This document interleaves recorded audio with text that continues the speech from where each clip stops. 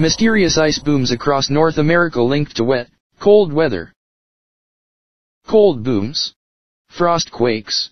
A wintertime meteorological phenomenon has scientists debating whether blasts heard across North America are, indeed, cryoseisms. Most agree that the loud, inexplicable booms are associated with cold, rainy conditions. These ice booms have rattled houses in Georgia, caused the earth to shake in Montreal, and led law enforcement from several Oklahoma counties on an unfruitful search to locate the ruckus. It was this very loud boom that happened all of a sudden. Marjorie in Idaho, who asked that her last name be withheld, told RT my son and I went to look to see where it came from. It sounded like a door slamming very hard or something big falling down on the patio. But we couldn't find anything. We watched the news later to see if anyone knew what it was, but no one did.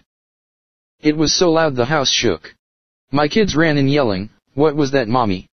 Tracy Walker, of Kennesaw County, Georgia, told WAGA. Residents in these areas thought the booms could be fireworks, gunshots, or blown transformers. But meteorologists have offered a less threatening, more fascinating explanation. Thank you for watching. Please subscribe to us on YouTube, Facebook and Twitter.